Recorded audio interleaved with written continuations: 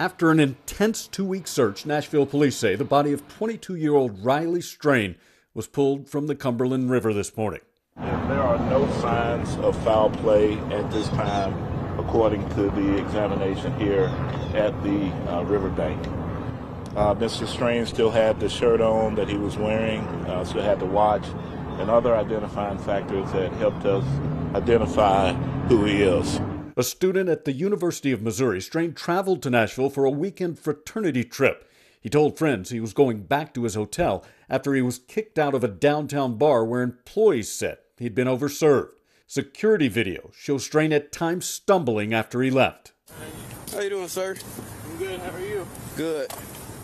This brief interaction with a Nashville police officer responding to a car burglary near the bar shows Strain walking away from his hotel and toward the river. 2 days later, volunteers searching the banks of the Cumberland found a bank card with his name on the back. Police say they alerted businesses along the river and that it was a dock worker who first spotted Strain's body in the water. It's not the outcome that anybody wanted. I mean, this is not... We wanted to bring him home alive. A senior, Strain was set to graduate from Missouri with a finance degree in just a few weeks. Jay Gray, NBC News.